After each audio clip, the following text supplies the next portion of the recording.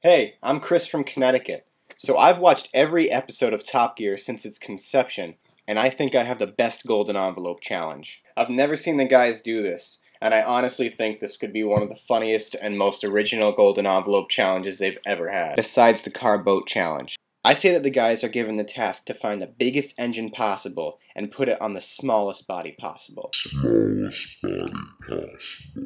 I'm talking a school bus engine on a golf cart, a dump truck engine on a Mini, or something along those lines. I know it sounds crazy, but that's what makes it funny. Guys can have some help from the garage, but most of the labor has to be done themselves. Their creations will be tested on speed, practicality, handling, and of course, a long-distance race. Now, if they want these to be road legal, that's their own option. I don't know what the laws in the UK are about having obscure vehicles on the road, but I know this will be one of the funniest things I've ever done on the show, and watching the guys fight over their creations will be even funnier. I hope you like my idea, and I hope to see it on the show sometime.